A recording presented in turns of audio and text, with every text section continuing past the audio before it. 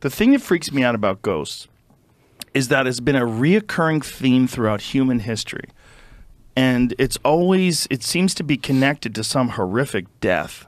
Like whenever there's a horrific death, it's almost like that horrible moment, like burns space and time and leaves a residue. A lot of people think that's like trauma, like built into the place, or like the energy's there. Right. Yeah. To your point, though, what's crazy about it is everybody like has had experiences over time. Like you walk into any room, and whether people believe or whether people don't, someone's got a story. Someone's like, okay, I don't know if I believe, but this one time this happened. And so the fact that like everyone, like pretty much no matter where you go, like has some sort of story, even if they're skeptical, it makes you wonder like, what else is out there? Yeah, there's been countless of times where we'll go to these spots and like maybe after hearing the story, we don't think it's going to be like special at all, but the person who owns the spot is like, I levitated last week, just staring us straight in the eyes, no hesitation like about it.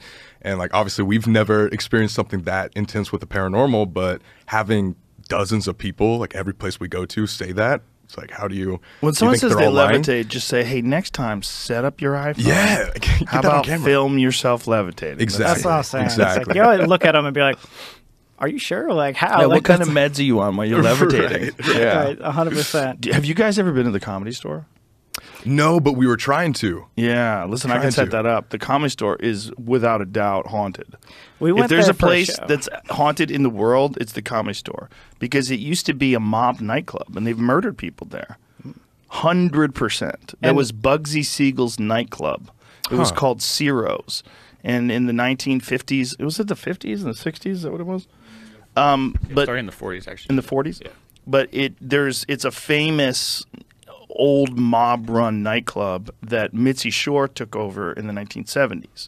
So the place has this feel to it, like it's been run, as an entertainment venue for 70 years or something crazy like that. Isn't there a bunch of like underground passageways around there too? There was actually an article about this house on Crest Hill. Here, Whitney Cummings sent it to me, so I'll send it to you, Jamie.